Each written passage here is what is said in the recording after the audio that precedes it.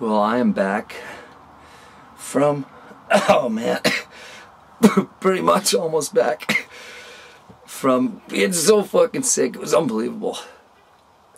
For like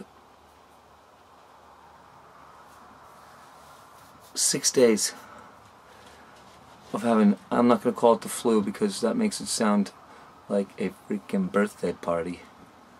This thing, I got a chill. We were in San Francisco. I get out of a car and I get this chill, and I knew it. I was like, oh, I'm busted. And I was so busted. That night, I didn't sleep at all. I felt horrible. My head felt like it had an axe right through it. And then I didn't move. I couldn't move. I stayed in bed for like 3 days. And Toby and the kids were freaking awesome, like soldiers, man. I felt like a man made out of wood. It was crazy. I don't even know what it was. Now I'm scrubbing this RV, like from the freaking gas pedal all the way to the tail light, everything.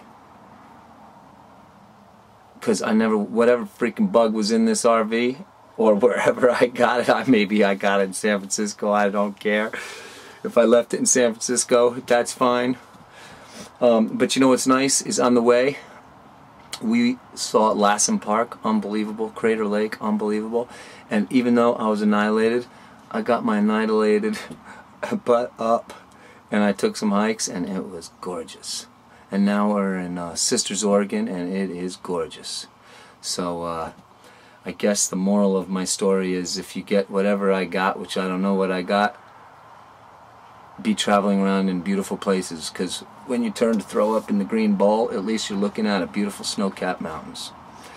And don't get me wrong, I'm having a great time.